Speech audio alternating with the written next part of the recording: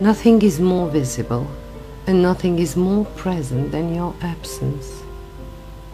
Not the childish whispers which I discovered in the drops of the rain,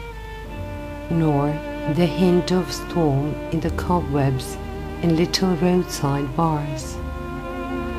nor aerial paths lit up by swallows, nor that which acquires shape on my hearing, nor my hearing while a belated cricket winds up its nocturnal clock, nor the birth pangs of the scattered seed, nor the flaming fire on the cockerel's head while it runs from the shade that descends from the sky, nor the space which remains to me between your hands, between your two hot selves,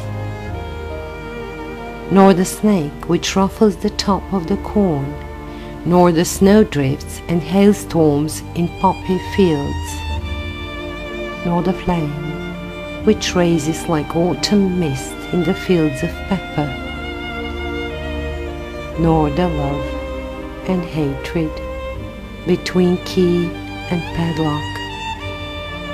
nor the hidden light in a purchased match. Nothing is more visible than the trail you left, before me, behind me, with me and in me.